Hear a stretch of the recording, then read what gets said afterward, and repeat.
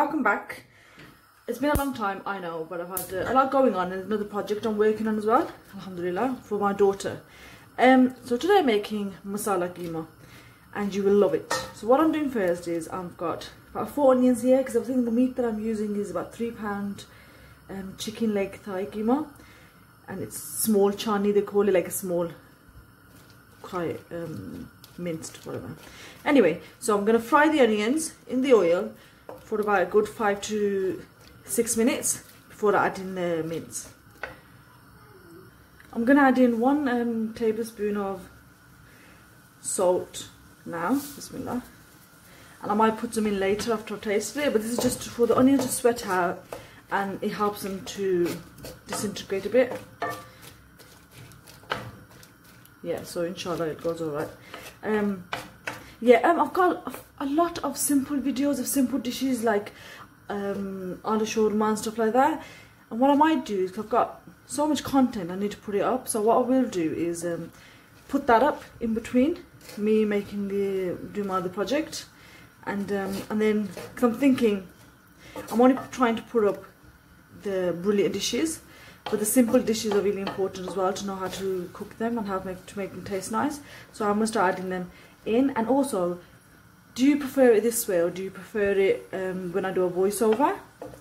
Please let me know.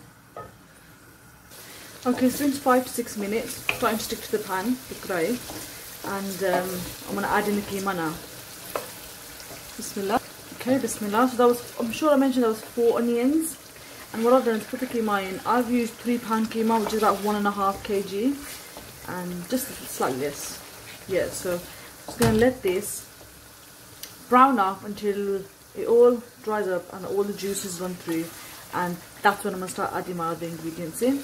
So I'll tell you how long it takes me. And remember, I know I have exact timings, but I just remembered before the other day that my gas is slightly slower than normal gases. So do be careful that you do check on your dish now and then so it doesn't burn.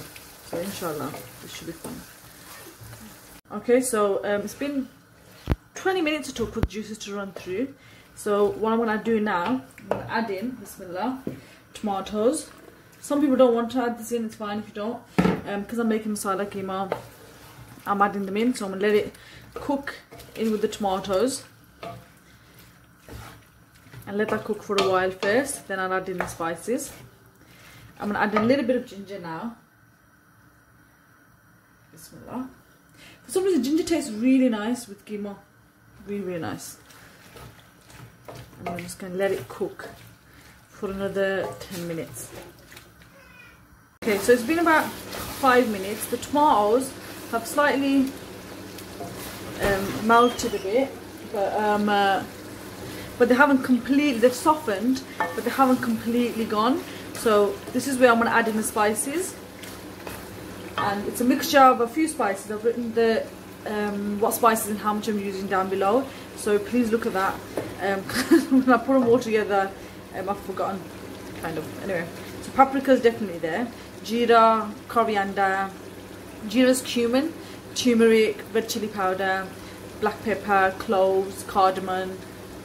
Bismillahirrahmanirrahim. So put all the spices in. Let it cook. Then add the yogurt. Smell the aroma. You can. What I did with the jeera is I roasted the cumin, and then I blitzed it.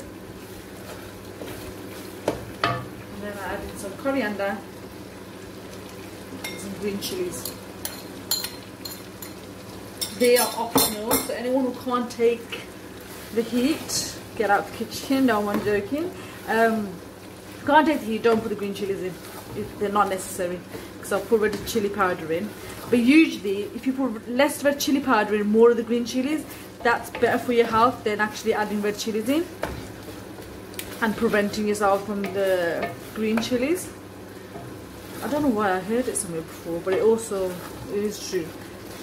So I'm going to let this cook for another 10 to 15 minutes, and then I'll add the peas in when I add in the yogurt, because it's the yogurt that makes it a bit more masala-fied and it makes it taste nice. So I'm just cooking this for a bit now.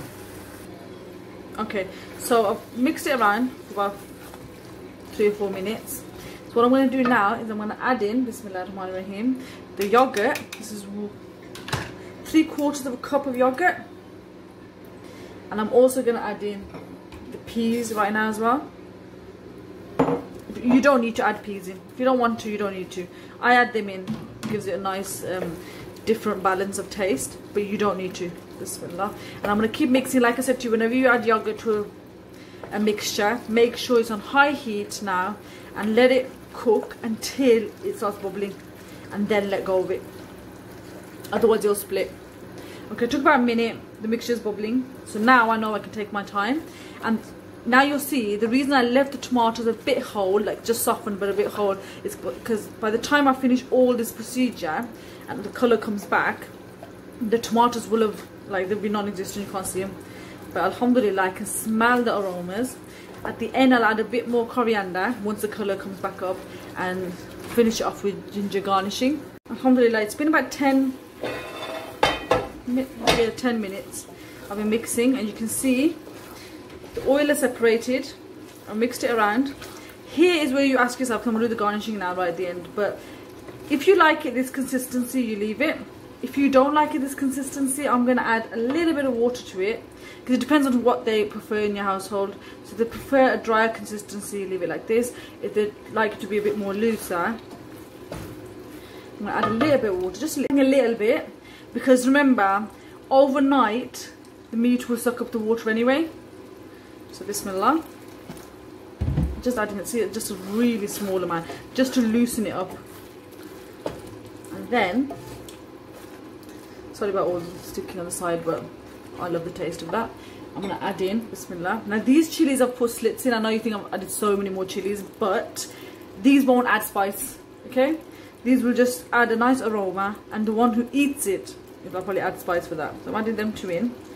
Coriander, alhamdulillah, and obviously wash your hands, and a little bit of ginger at the top.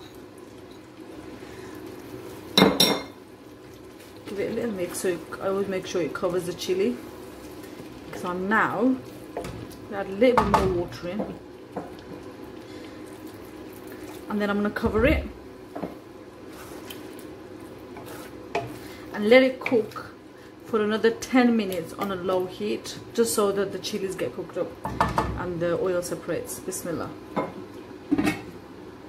After 10 minutes, it's done. The chilies are cooked, the oil has separated, and mashallah, it smells so nice.